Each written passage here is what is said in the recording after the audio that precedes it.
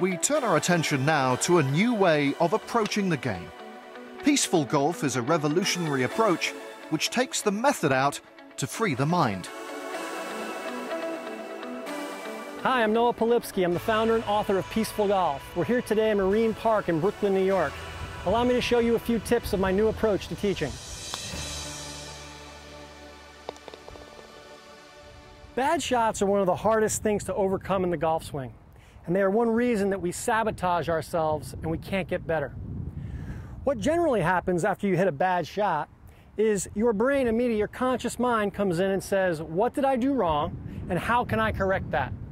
So immediately you start running through all the tips that you've learned and you start adjusting your weight. You may put more weight on your left, you may change your grip, you may swing more inside, you may come more outside.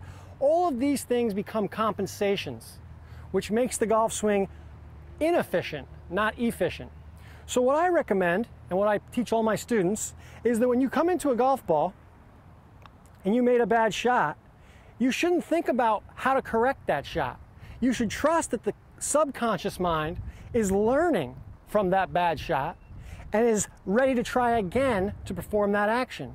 So instead of making any adjustment at all from that previous shot, just walk in and trust the fact that hitting bad shots is part of the learning process.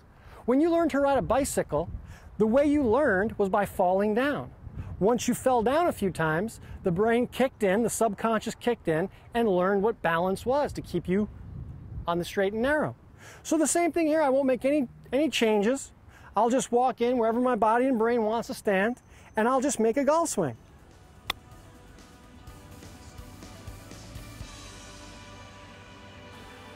As you can see, using the subconscious is probably something you've never used.